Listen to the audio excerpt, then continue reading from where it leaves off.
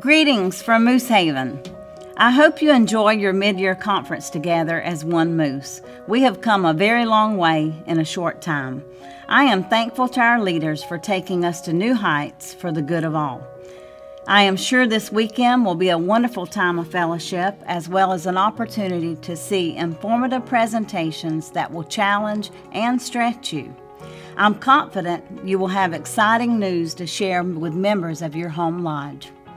This year is an incredibly special year for our fraternity.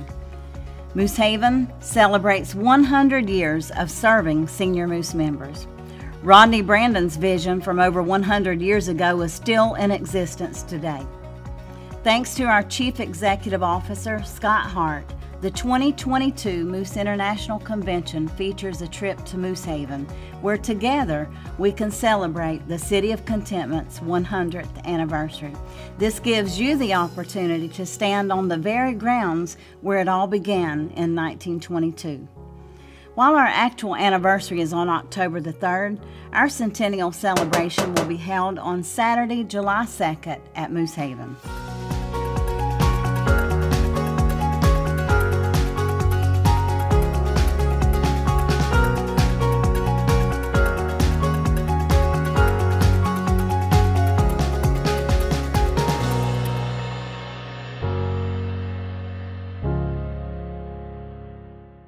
Online registration is open, so make your plans now to attend.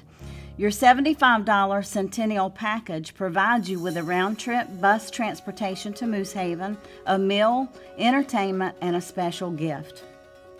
I hope you are as excited as I am to see and experience the fruits of our labor. Yes, I said our labor. Without you, our members, Moosehaven would not exist. Moosehaven is known as the City of Contentment, and prior to that, as the City of Opportunity. I say it remains both. Eligible Moose members have an opportunity to live out retirement years in contentment without worry for their future. I'd like to present a challenge to each of you that will help ensure that Mooseheart and Moosehaven will continue to serve children and seniors for the next 100 years. Are you ready? Here we go. Let's make it 2 in 22. If you plan to give $1, make it 2. If you plan to sponsor one member, make it 2. If you have one fundraising idea, make it 2. Instead of taking one step forward, take 2. You get the picture. Let's make it 2. It's my hope that in 2022 that it will be a year of prosperity and unity for us as an organization and as individuals.